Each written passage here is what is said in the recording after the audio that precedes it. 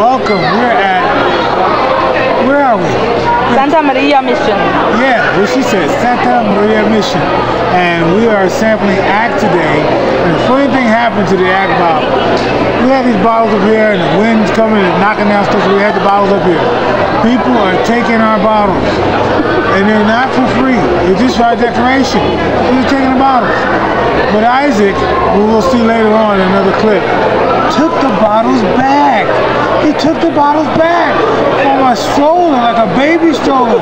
And people here speak Spanish, so we don't know if there was a problem with the Spanish or something like that. But he took the bottles back and he got them back for us. So we're here at Santa Maria Mission, sampling and getting lots of leads. And we'll talk to you later. Bye-bye. How you doing? My name is Isaac Rucker Jr. I'm authorized dealer of ACT.